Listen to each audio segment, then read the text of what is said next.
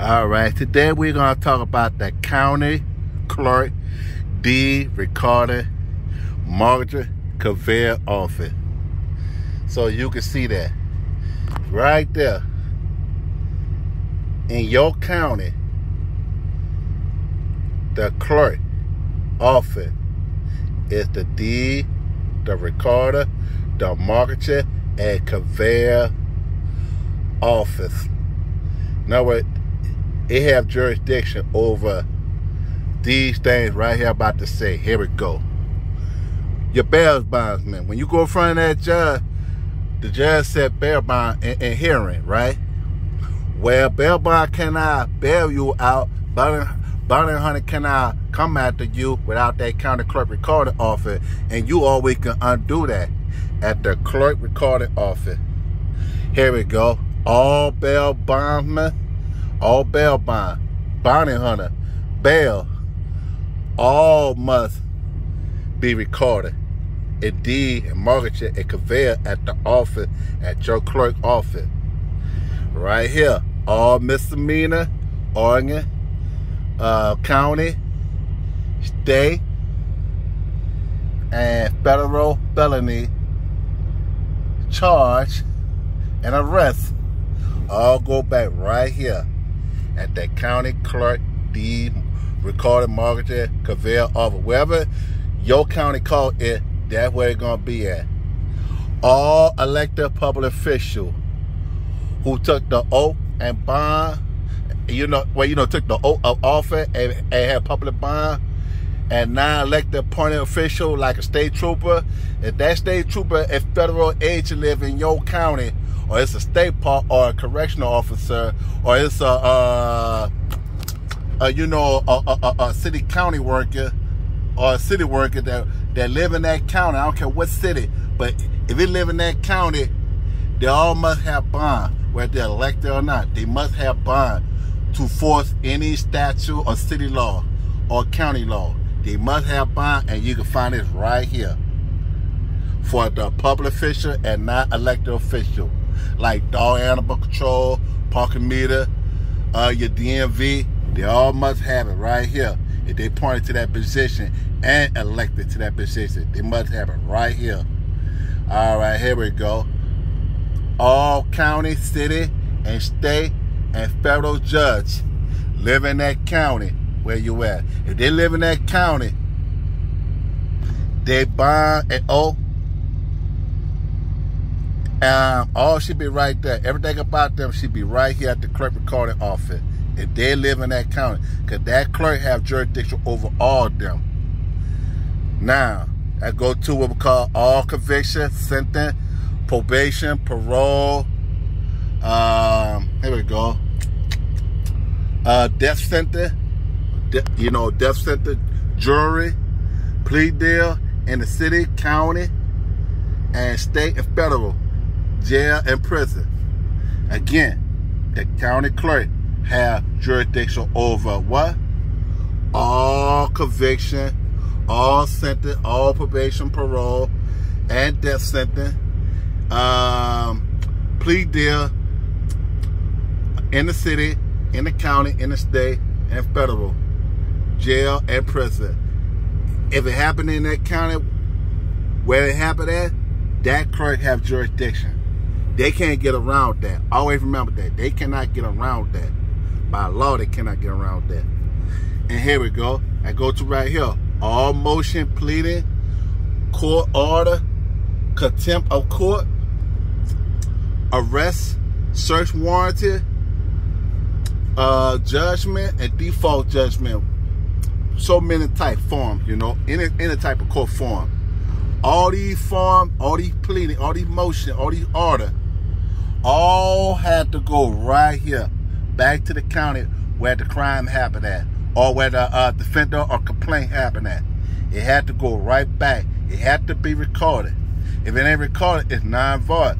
All these things I'm saying is non-void, it's not recorded. And you can always get it and undo it. You always gonna do it. And here we go, right here. All arrests. Right here say all arrests, fingerprint, mugshot. Now people have a misunderstanding that the city police, your state police, your sheriff have the fingerprint, the mugshot. But what if I told you that the fingerprint could be found at the county clerk recording office, and the mugshot could be found at the county clerk, the county clerk recording office? And guess what? They have jurisdiction over that. The police is not the clerk. The clerk is the clerk of the court. They're not the clerk of the court. They might be the clerk that's doing a process of bugging, but it's the clerk who do the filing and the signing and the certified and the process of these fingerprint. Because in the old law, fingerprint mugshot always been with the clerk office. Always been with the clerk office. So let's look at that again. So your arrest, your fingerprint, and your mugshot should be right there at the clerk recording office, right here. It should be right there, always, always. That includes police affidavit too. If a police have a police witness that at the police station making a police statement or making a police statement on the street, that belongs to the clerk office too. Remember that. It belongs to the clerk. It does not belong to the police department. The police must hand over it. The state trooper must hand it over. If that federal agent come in that county where you live at, it must hand it over to the clerk office. It could be null and void. It could be null and void. It's the way how you do it. All right, let's look at this right here. It says right here, all city police department, sheriff department, and state police department, a federal agent, federal law enforcement, right? Well, guess what? They cannot be in that county without this county clerk recording office. I'll say it again. If you got a city police department or a town police department or a sheriff department and a state police department and a federal agent where there's where they IRS office or FBI, ATF, if they're in your county, motor vehicle DMV, Social Security office, if they're in your county, that county clerk got jurisdiction. And guess what? Everything must be filed with them in that county. They have jurisdiction. And here we go, right here. Now let's talk about the lien. All lien by IRS, federal, city, county, and state, and garnish wagemen, right? Now we know they always do these so-called lien against person, but these lien should have a court order, a court judgment. But you can undo the lien by IRS, you could do the lien by the federal, you could do the lien by the city, you could do the unlien by the county, and you could do the unlien by the state, and you could do the ungarnished lien. If there's no court judgment. And also it has to be filed at the county clerk recording office. Remember that the clerk got to certify everything. The clerk must sign the signature and sign print. And also it must put the county clerk's seal on there to be valid. Remember that. This go for sentence and death row sentence, probation, parole, halfway house, go to alcohol community, drug community, testing, whatever you want to call it. The clerk must sign it and print it and certify it and file it into the record. All right, that go right here. All right, here we go. And I look at this right here called all election, local, city, and county, and state, and federal. Now, this is where Donald Trump will have a problem, because the crooked county clerk is the problem that Americans have. You know, the crooked county clerk take bribery, they take phony charge, they sign phony conviction, they sign phony probation, parole, they do phony bail hearing, they put phony judge on the bench, they set phony prosecutor, state charge, city charge, whatever. The county clerk responsible for that. A lot of people don't realize that. Again, the county clerk is responsible for all election. That's right. They're responsible for all the mayor election in that county. They're responsible for all city council election. They're responsible for statewide election like Insurance Commission, the state treasury, the governor race, the state representative, the state senator race. They're responsible for the U.S. Congress race, whereas the U.S. representative and the U.S. Senate office, they are responsible for these elections in that county. So we got to hold these people responsible. They must certify, sign it, and seal it as valid. And remember, they're responsible for all elections in your county. And this is why Donald Trump is having a problem. That's why he said the election was stolen. And I can tell who helped steal the election for Donald Trump. The clerk. The clerk let dead people vote. Illegal immigrant vote. That's right. That's right. The election was stolen. I said it was stolen. All right, here we go. Here you go again. The county clerk had jurisdiction over all mayor, city councilor, and government worker. That means they got jurisdiction over all city hall, town hall in your county. You know what I'm saying? Look, your county might have, 5 mayor and 5 city. And the rest might be unincorporated. But that county clerk got jurisdiction over them. Remember that. That county clerk got jurisdiction over them. That's why they the most powerful person in the country. More powerful than the president, governor. You know, they are more powerful people. People need to understand that policy. All right. Again, they have jurisdiction over what? All mayor, city councilor, and government worker. All right, here we go. That goes down to here. Say, the county clerk, deed, recording, mortgaging, and conveyor office jurisdiction over who? Over all public, Catholic, private school, where it's charter too. Trade school, technology school, technical school, like mechanical school, something like that, fixing cars, motorcycle. They have, you know what I'm saying, they over jurisdiction over the college, all type of college, and university in their county. Cause guess what? The deeds are property. The deed must be filed at the clerk office at all times. That's right. That county clerk got jurisdiction over what? Public, school, Catholic, private, trade, technology, technical school, college, and what? Universal school. All right, right here. That's the boss right there. And right here, let's go down here. Right here it said, the county clerk has jurisdiction over who? All city, county, and state, and federal park. That's right.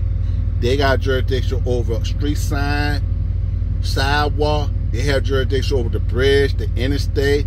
They have jurisdiction over everything. You see, like the mall, you see that? They got jurisdiction over that. The sidewalk, the street, the avenue, the boulevard, the river wall, the zoo. They have jurisdiction over all of that. Again, they have what? City, county, and state, and federal park. If that park is located inside that county where you live at, I guarantee that county clerk got jurisdiction over all that. And let me make this very clear. I want you to see this right here. Again, county clerk, deed, recorded, mortgaging, conveyor office, jurisdiction over all this right here. That's right. They have jurisdiction over all bail bond, bounty hunter, bail. They have jurisdiction over all misdemeanor and ordinance, and county and state and federal felony charge and arrest. They also have what? They have jurisdiction over all elected official, and bond, public bond, and non-elected official appointed. So in other words, if an IRS is appointed in your county, and guess what? If that IRS live in that county, guess what? It better be appointed. You know what I'm saying? They better have a bond to represent that federal law. If that state trooper live in your county, guess what? That state trooper better have a bond and an oath registered with that, with that clerk office. You know, if he pays his bill in that county, guess what? It better be there. And also, it have what? It have all county, city, and state, and federal judge. If that judge live in that county, I guarantee You can find out about his address and everything, including the prosecutor too. This includes the prosecutor and attorney. Remember this: public attorney, private attorney, and a DA, assistant attorney. They all must file with the county clerk where they live at. And you know, if they working there and got the office there, they must file with the clerk office as a special appearance and notice of appearance. They must file with the clerk. All right, here we go. Again, you know, we're gonna go back over all these stuff real quick. All right, again, all convictions, sentence, probation, parole, halfway house, death row sentence, arrest warrant, search warrant, judgment, and default judgment, any type of form of pleading or motion. That county clerk got all jurisdiction. And remember this: the county clerk must certify all these sentences. They must certify all these motions in order. They must sign that. Because see, people got the bad idea that the judge must sign these things. No, the clerk must sign it and certify it. Two signatures. Now, where a signature and a print and the clerk's seal on there. It's like that. If a jury find you guilty, now we know the foreman going to sign it, right? And put the foreman seal on there. Well, what if I told you that's invalid? Well, guess what? If the clerk did not sign it, that whole conviction invalid. If the judge signed it, but the clerk did not sign right behind the judge, guess what? It's invalid.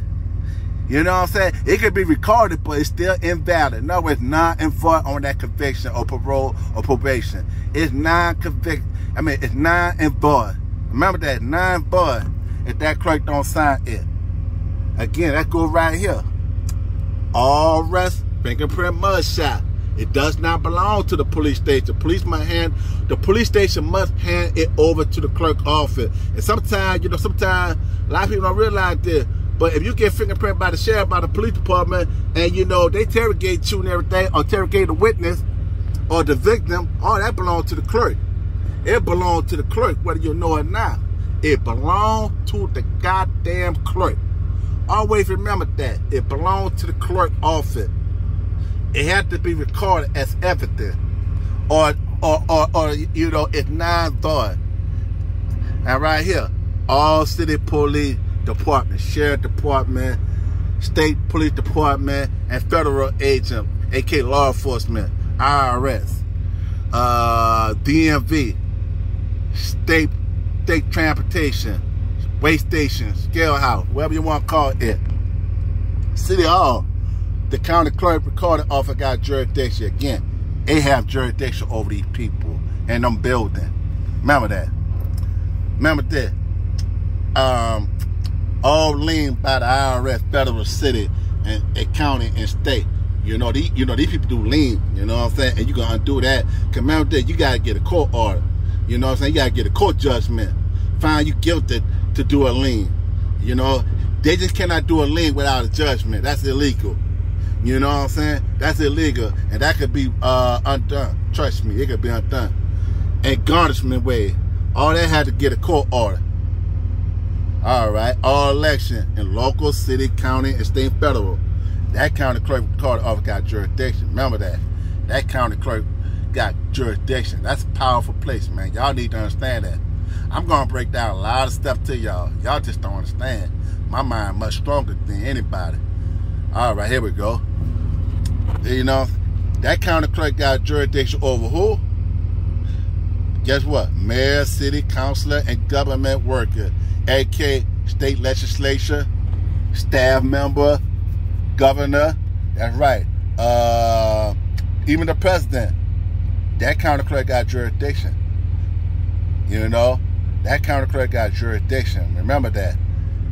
Right here, the county clerk, deed, recorded, mortgage, conveyor office. They have jurisdiction over these people. Again, all public, Catholic, private school, trade, technology, technical school, college and university, institutional school. Again, right here, right there, the county clerk got jurisdiction over these people, over these institutions. And guess what? All city, county, and state, and federal park.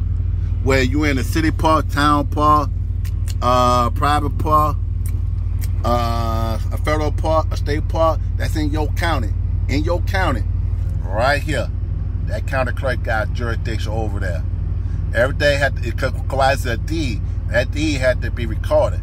It had to be certified by the clerk. You know what I'm saying? It had to be certified and put into the record. You know what I'm saying? You cannot have a park without a deed. And you cannot have a park without the clerk signing it and record it. That's fact. That's law. That's fact. That's old law. That's old law by the founder of the Constitution. All right, here we go. Now, all these could be undone. I put it right here. Here you go. Here you go. Right here. Check this out. Here you go. Right here. Say all felony plus federal conviction and state conviction, really, and city conviction can be undone from where? Right here at the county clerk recording office. Again, all felony, whether local, state, federal conviction, can be undone from where? Right here at the county clerk recording office. You gotta know what you're looking for to undo it. I know it. You know, you just gonna go in that clerk office trying to look for something. No, I know what I'm looking for, you know, trying to do it. And right here, check this out. Guess what? Right here, it said right here. It said you can get anyone out of city, state, federal prison, and it can be done from where? Right here. If a federal agent arrests you in your city, right here, the most important thing I always tell people, I don't care about the city, I care about the county where the federal agent arrests you at. I say that county, you know, the federal agent like ATF or the FBI arrest you, right? They arrest you and bring you to a whole new different jurisdiction, another county or another state. All right, guess what? If that federal agent had arrested you in, say, Bob County and bring you all the way to Harris County, way in Houston, Texas, well, guess what? We got to find out where's the court that have the federal court have jurisdiction over what? Bob County. And guess what? If Bob County is located in northeast Texas and Harris County is located in southeast Texas, guess what? The proper jurisdiction is what? Northeast County. And second, that federal agent better have a federal, I'm going to say it right here, everybody. That federal agent better have a federal arrest filed with the clerk and the sheriff in Bob County. If not, it's null and void. It's null and void. That's right. I'll say it again. That federal arrest and conviction could be null and void if Bob County clerk recorded office did not have a federal arrest affidavit. You know what I'm saying? To make that arrest. And the sheriff does not have a copy of it. So it's null and void. Again, right here. You can get what? Anyone out of city, state, and federal prison. It can be undone from where? Right here at the county clerk recording office. Always remember that. Right here, remedy. Here you go. Right here again. Here go your remedy again. You can shut down a court case from where? The county clerk recording office. That's right. You could do it. It's how you file your motion. Now, it's how you file your motion. Right here, I can tell you how you file your motion in court. You know, I had to take time and watch too many people on YouTube do crazy things, do dumb things. Do super dumb things, get themselves locked up. When it could be properly done. It could be properly done right.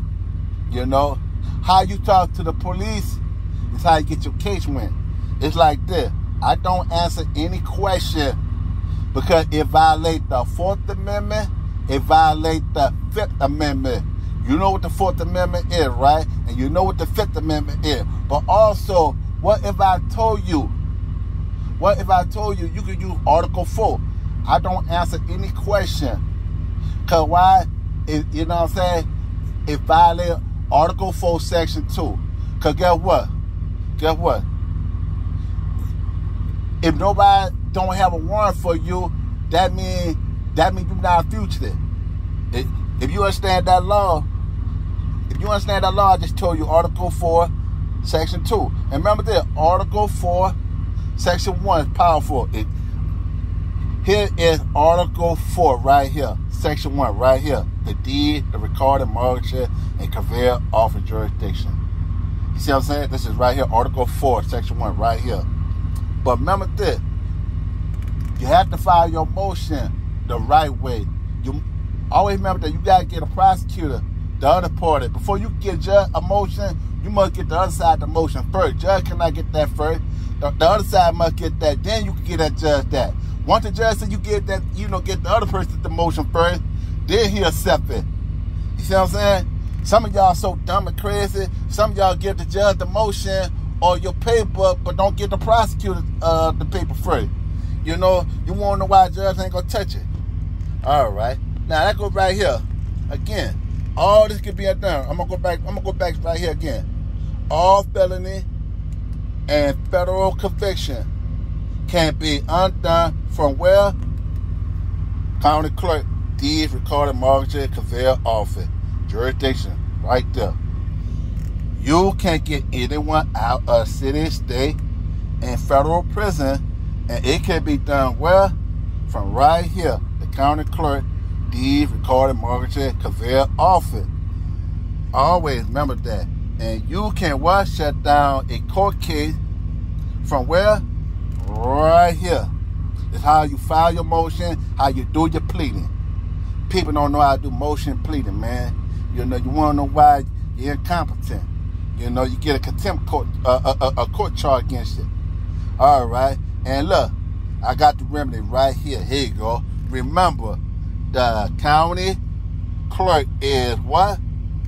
The most powerful office in the United States of American Republic. I'm going to say it again. Remember, the county clerk is what? The most powerful office in the United States of American Republic. All right. Now, right here, in your state, I forgot to say that, in your state. That's right.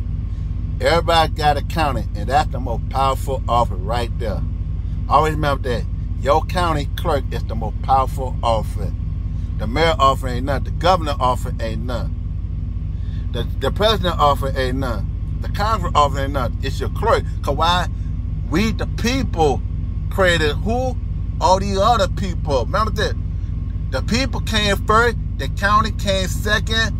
The state came third. They came the federal. I'm going to say it again. The people came first. They came the county. They came the state. They came the federal. Now you understand why we the people came from? It came from the county. County merged with other county, then created what? Boundary and state. And then the other state got together, created what? Federal government. Again, we the people, it's the county. Always remember that. It's not the state, the people. It's not the federal, it's the people. No, the people from the county. All right, here we go. Let's look at this right here. Right here it said the county clerk is the what? Enforcer. Let's look at that again. The county clerk is the enforcer of what? Of the alien property custodian, the general and the power. The general power and what? The duty. You have the general power and the duty of this right here. Right here. Right there. Under what? Article 4. Section 1. Article 4. Section 1 and Section 2. Pay attention. You read them two, you'll understand all this right here. You'll understand all this right here. Right here is Article 4, Section 2, and Section 1. I forgot what Section 1 first. This Section 2. Right here.